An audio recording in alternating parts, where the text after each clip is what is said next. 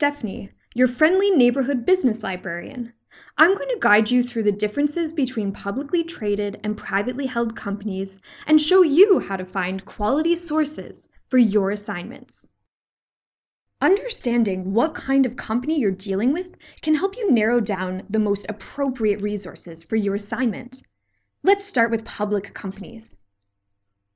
Publicly traded companies issue securities, such as stock, bonds, or options that can be owned by the general public.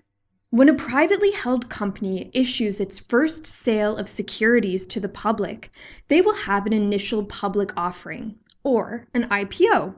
After its IPO, a company will be given a unique ticker symbol to identify its securities when it starts trading on a stock market, such as the Toronto Stock Exchange. Securities can also be traded on an over-the-counter market, where the trades are done through the phone, email, or trading software. Publicly traded companies are heavily regulated, as they have to follow disclosure rules set out by securities legislation. If you're a public company, you have to submit filings, like annual reports and financial statements, to securities regulators, such as the Securities and Exchange Commission. The reason for this is to make information about these companies transparent, because members of the public can invest in them. If this type of information isn't available, then people would be hesitant to invest in a company. And because they have to put all of this information out there, it makes it a lot easier for you to research these companies. So, how do privately held companies compare? Privately held companies are not traded on stock exchanges or over-the-counter markets.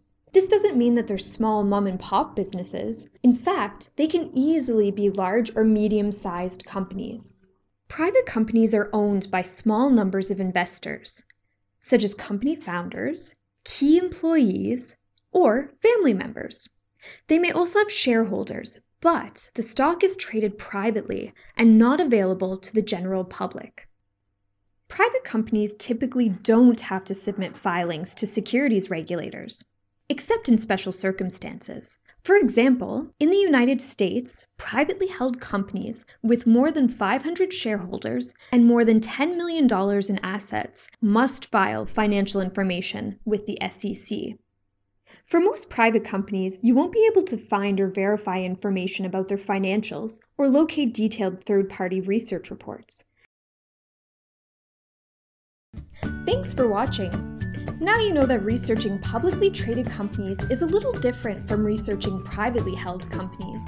You can easily find out what kind of company you're dealing with by using Hoover's and LexisNexis Academic, two of York's research databases. Check out the two videos on the screen to find out how.